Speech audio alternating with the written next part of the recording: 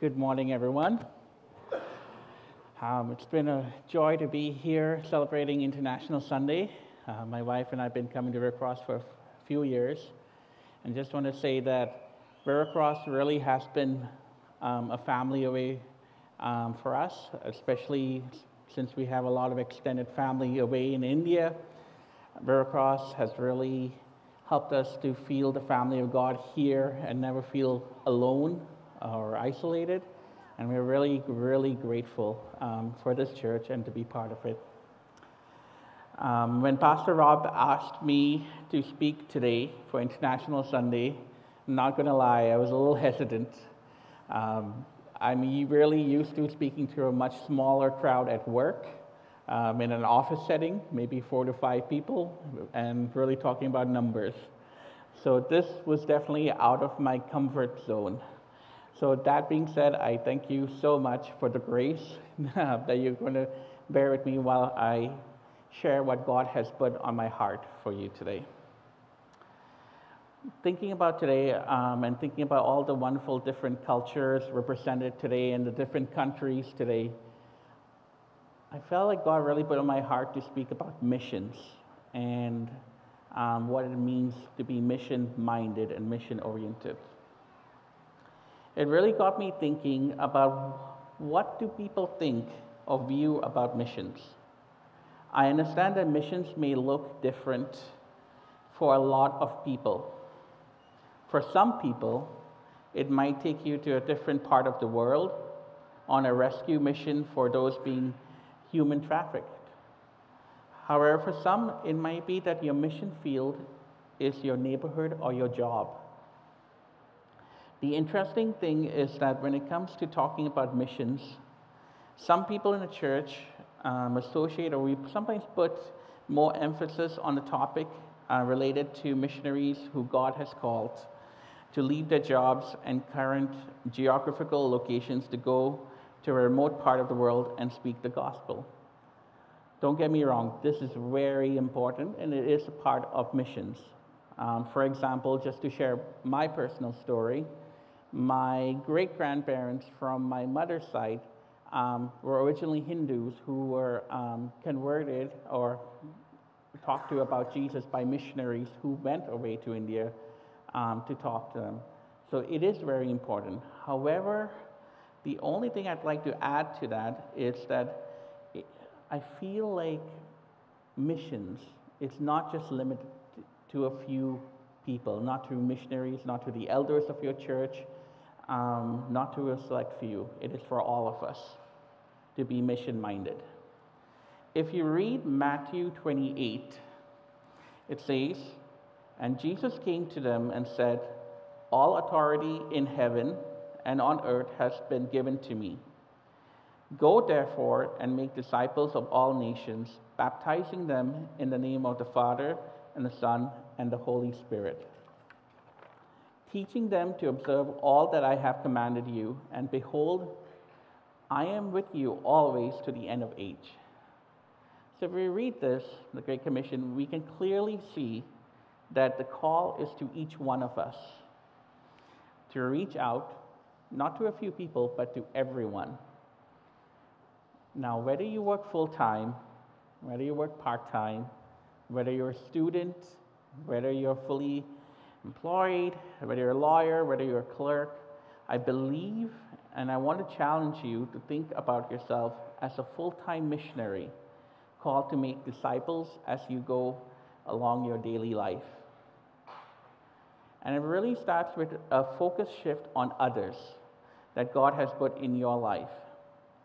In fact, I would encourage you today to reflect on your neighborhood, your workplace, your school, and to think about it as a mission field.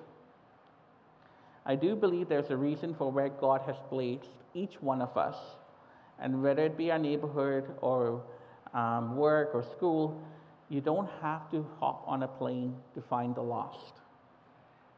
I remember when I arrived in Canada in 2001, we first moved to Toronto because when you come to Canada, you only know about Toronto and Vancouver.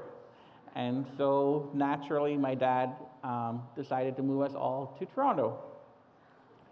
I settled there really well, went to school. I enjoyed Toronto.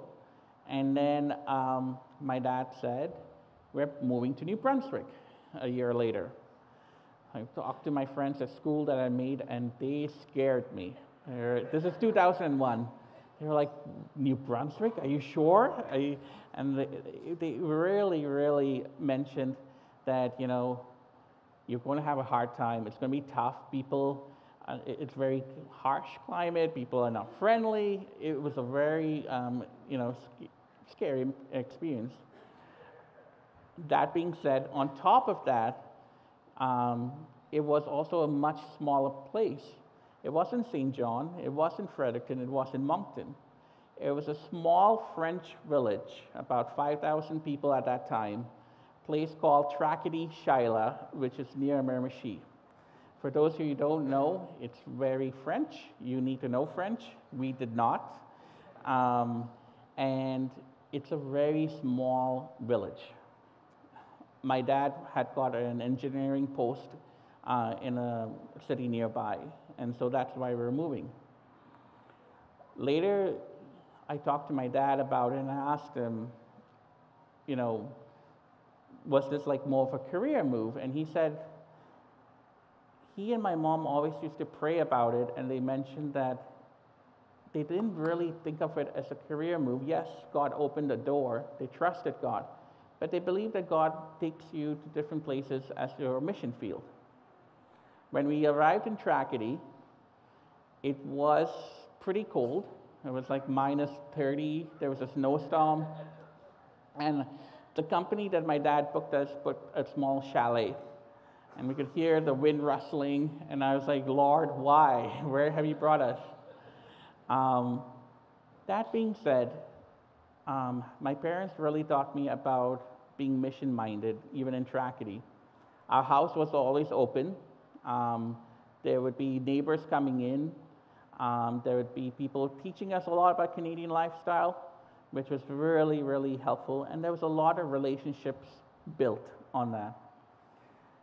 These relationships was what my dad and mom used to talk about their faith, to share God's love, and to encourage people during these times in Tracadie. So when my dad mentioned mission field, that's what I thought. I felt that no matter where God takes you, whether it's your job, career, whether it's to a new country, there's a purpose for you in each and every situation. And that's my challenge for you today. I'd like to take it a step further and say that when you're able to look at the workplace, your office, your job at the workplace as a mission field, it also changes your perception of your current situation. I understand that we have a job we particularly might not like. There are some of us who do, and I understand there might be tough situations, a hard manager, but if we change our perspective to thinking that God has put us in this job, in this workplace for a particular reason, it changes how we look at things. For example, in my workplace, I've had quite a few new people move in from different countries, going through a lot of different things, and some of them are going through hard circumstances. Taking the time to get to know them, even though you're in your job, even though they're a colleague, taking time to get to know them outside of the office, pray for them, invite them home to a meal, makes a big difference. And that's the focus that we should all have, being mission-minded. I believe forming these relationships is the first step of showing God's love. Even if it's in your school. I remember when I went to university here in Fredericton, it was a time where you're away from your church family, your friends, and you have a lot of pressure, peer pressure. I lived on campus at UMB on a house called Aiken House, which was probably not known for the best reputation in terms of studying. And there was a lot of pressure. I remember a student of mine, whose father had given her his beat-down minivan, and she would come to each and every residence and pick us up to go to university, go to campus. This was her mission field. This was her calling. I am so grateful that she took us. Even though there were a lot of days we prayed, there was sometimes the seatbelt would not work.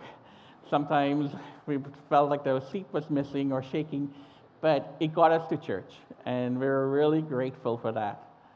That was her mission field, and that was her calling, and it really helped me and my friends to have a firm foundation in university where there's a lot of pressure. If we look around today, we can see another interesting thing happening within our city, within our country. God is bringing people from different nations into our country, especially from nations that are yet unreached. We have people from India, Sri Lanka, Afghanistan, Pakistan, China, Syria, many African nations and South American nations, to name a few. Here, God is presenting us with a unique opportunity to proclaim the gospel of all nations right here in St. John. So how do we go about intentionally being mission-minded every day? I really believe that it's a focus every day. Have you ever gone through your day where God has ever so gently tugged at your heart? Maybe it's connecting with a family member going through a hard time, a single mom in your neighborhood, or a senior struggling to juggle everything that life has thrown at them, or a coworker going through a hard time. If you really think about it, if you really look around your community, you will find people who are going through different circumstances, who are going through life, and who need God's love and grace and encouragement. There are many who are coming to Canada because of unfavorable situation in their country. And when they come to the country, they are seeking a community that will be supportive, that will be compassionate, and that will lovingly respond to their needs, be it physical or emotional or spiritual. So really mission-minded, it's not something new, it's something that we all do, but just to encourage you, I feel like it really boils down to love. If you read Matthew 22, verse 37, it says, Jesus replied, "Love the Lord your God with all your heart and all your soul and with all your mind. This is the first and greatest commandment. And the second is love your neighbor as yourself." He doesn't say love your fellow Christians. He says love your neighbor. He doesn't ask you to first evaluate your neighbor's belief or social standing. It doesn't say to, because your neighbor hurt you, he says just love. Love your neighbor regardless. You see, for me, it's easy, especially for me, it's easy to fellowship with my life group, with my church family. I enjoy it. I get fulfilled from it. It's usually the hard part is fellowshipping or stepping out of my comfort zone to someone who's a stranger. Maybe it's someone who's hurt me, a neighbor who's been giving a hard time over where we park, or an office manager who's been micromanaging. Sometimes those are the more tough situations where we have to refocus and be mission-minded. It takes time and intention to go out of your comfort zone and invest in a relationship, even if you've been hurt. But if you read Luke 6:28, it says, "Bless those who hurt you. Pray for those who mistreat you." Context is this. Jesus is speaking to the disciples. They have been newly recruited, and he's saying to them, this is what it means to follow me. I think having this mindset is crucial for mission work. It's not easy to put us out, and it puts us out of our comfort zone. And for some of us, the response is, Lord, you don't know what they've done to me, what they've said, how rude they've been. Isn't there someone better than me to talk to them? And it really comes down to what our purpose of life is here. We spend our limited time here to intentionally fulfill God's purpose. And really, this could start with the simplest of acts. It could start with smiling at that neighbor who's constantly criticizing you. Every time you walk by, just giving a small smile. Next step could be in helping them out. If you see them in the wintertime shoveling alone, going over and helping them. And the third step is inviting them over to your house, keeping an open house, inviting them for a meal. It's funny how these small things can make a huge difference in creating a relationship with strangers. I'll give you an example. It's more of a personal example, um, and it's regarding our neighbor. So there was a time where my wife's parents were down from India, and they had just parked the car just in front of our house. And our neighbor, which we didn't know at the time, is known for backing her car into any of the cars parked on the street opposite our house. We never knew that at the time, so I get a call at the office, and my wife's dad is like, someone bumped into the car. And I'm like, oh no. So the neighbor comes over, and it was her daughter, and she's so flustered. She's looking for confrontation. Even though it's her fault, she's saying, you know, this happened once before with the previous owners. We would have to go to law to settle it, to court to settle this. And Romy's dad, and it was a teaching moment for me. Romy's dad looks at her and says, "It's okay. How is your daughter? Is she okay?" And that kind of throws her off. She's up here in the front door looking for a confrontation, and just asking her if her daughter is okay throws her off. And he tells her, "Don't worry, it's just a door. It's an old car. We can figure it out later. It doesn't matter." And that just threw her off. On top of that, my wife's parents, being my wife's parents, make Indian desserts and drop it off at the neighbor's house who hit our car. And this is all just to show that when you're mission-minded, it's really about showing God's love, God's care. It's really about building relationships. Needless to say, we have a very good relationship with our neighbor, and things have changed. But it really takes that one step.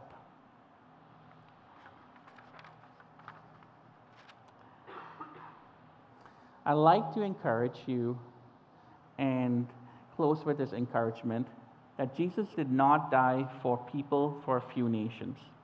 Jesus died for people group, for every language group, for every nation. And that's what we read in Revelations 5, 9 to 10. It says, they sang a new song, saying, "Worthy are you to take the scroll and open its seals, for you were slain by your blood and ransomed people for God from every tribe and language and people and nation. You have made them a kingdom and priests to our God, and they shall reign on the earth." It is amazing to see a small glimpse of this future here in Veracross Church. When we look around today in International Sunday, we see so many different cultures represented today. I just wonder what it'll be like in heaven. And I'm so grateful that even though we are all from different backgrounds, different economic backgrounds, different culture backgrounds, we're all one. We're all family together in Christ. May God continue to use us to make disciples of all nations. Thank you.